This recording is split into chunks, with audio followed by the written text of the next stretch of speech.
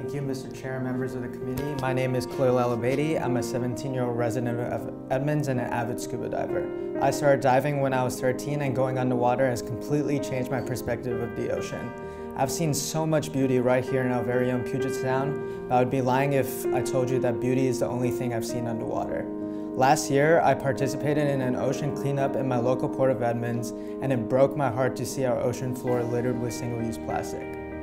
I speak in front of you today, not only as a representative for scuba divers across Washington, but for the youth in our state who don't have the ability to vote. It is ultimately not the people who are voting on this bill who are going to feel the effects of it, but the kids of future generations who will have to live with the consequences of an unhealthy environment if it isn't passed.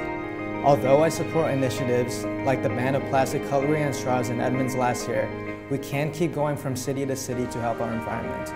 We need to set a standard for the rest of our country. We have to continue to influence public policy, to raise awareness about environmental issues, because if we progress at this current pace without any changes, there might not be an ocean or even an environment to fight for in the future.